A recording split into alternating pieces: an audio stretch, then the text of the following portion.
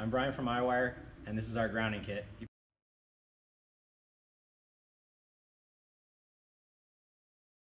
hear a lot about grounding in Subarus. It's mostly because they're not that well grounded from the factory.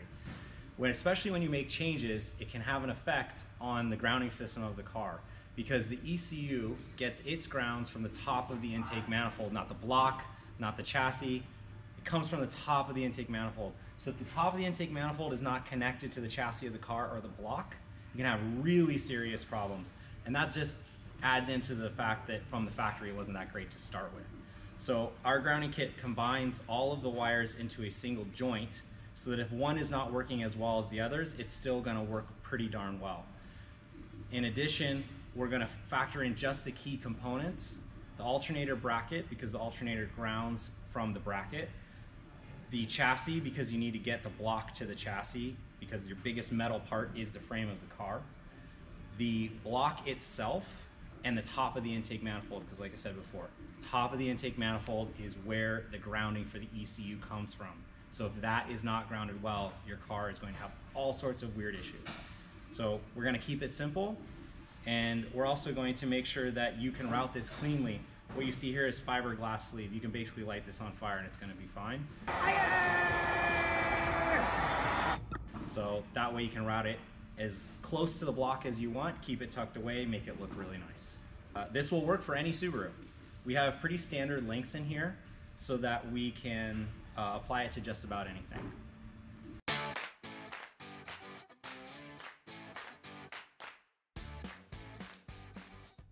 So we've disconnected the power side of the battery. I'm going to put a little piece of tape on it just to make sure I don't touch it, because we are messing with the ground kit. It could arc. I don't really want to find out, so just something like that, or towel, anything, just be careful. So we're going to start with the mounting of the distribution block. This tab actually ties into the rest of the ground, so factor this as an actual ground. So where you mount it is really up to you guys. We're actually going to mount it behind this plate, this little bracket, because it's metal behind it. It's going to be a really clean look. But anywhere around the frame is going to be fine. So if you've got extra parts here, a front mount, it's not a big deal. Just find somewhere good, solid metal, unpainted, clean, because clean grounds are good grounds, is going to be fine.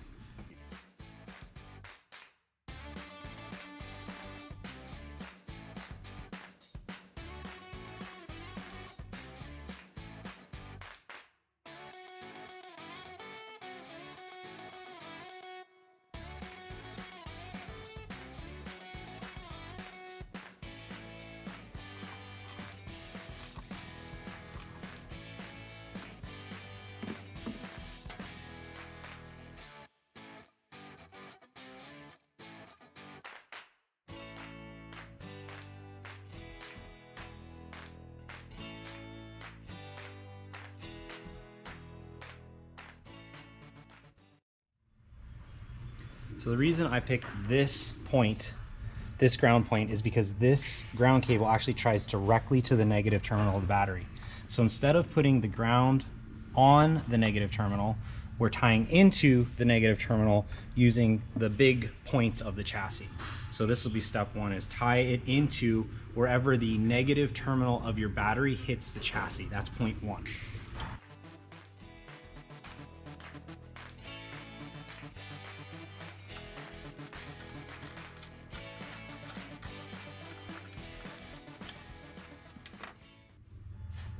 A lot of times people will try to trust the threads to be the ground.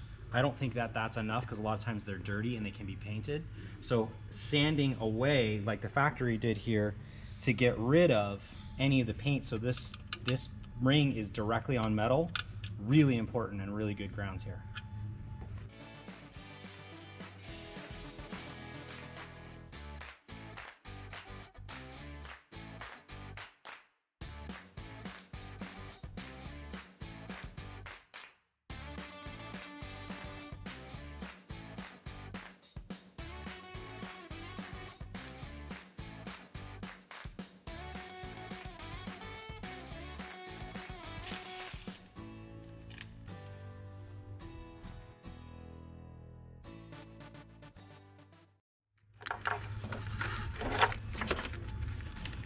just say the things to know are make it pretty. Okay. You can route it because of the jacketing we used, the sleeve, you can route it however you want. Okay.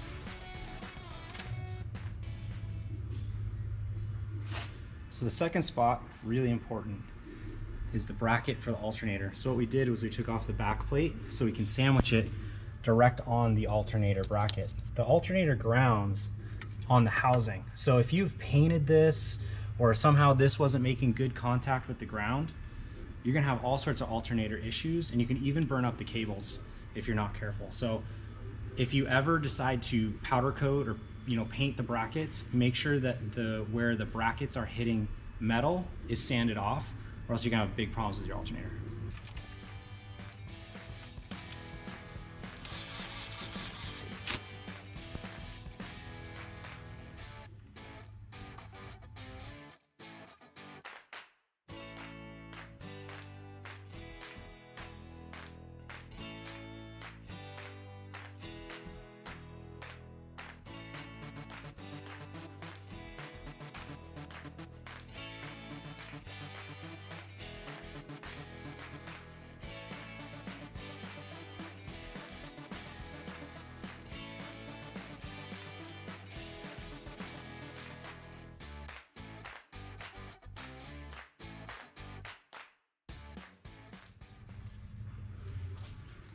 So the reason that I picked this spot is because you want to make sure that part of this whole thing is that the block itself, it's a nice piece of metal, is part of the circuit.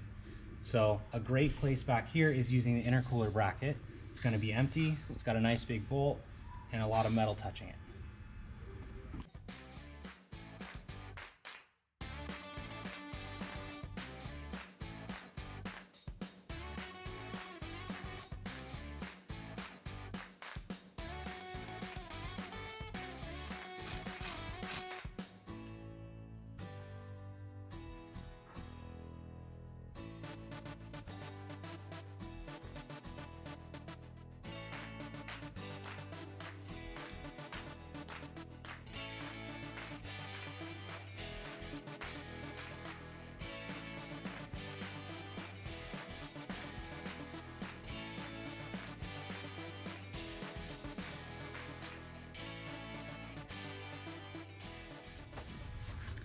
Last, but certainly not least, is going to be the top of the intake manifold. Now, as we were mentioning before, all of the ECU grounds come from the upper part of the manifold. So a lot of times people will put in TGV spacers or deletes. What happens is you add a plastic piece in between the upper part of the manifold and the metal part of the block.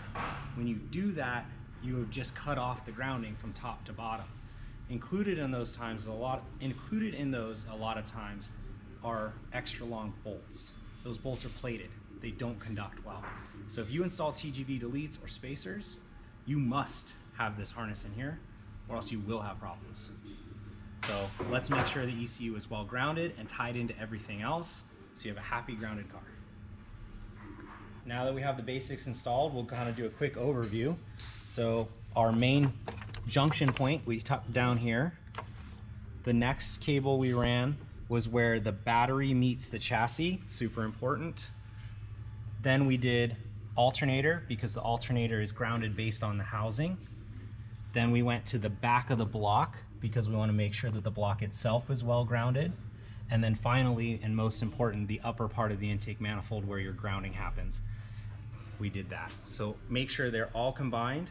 It doesn't necessarily matter where things specifically touch these parts, as long as they touch them somewhere, and routing isn't that important. Whatever you like. We picked what we thought was most stealthy, but if you want to run it on top and make it happen, that's fine too. So now we have it all installed. I will say, unless you had a specific problem, you might not notice an actual difference. You might, but the most important thing to know is that With the electrical system working better, the car will be happier and you'll get more life out of your car and you'll probably make a few more horsepower too. If you have any questions, let us know.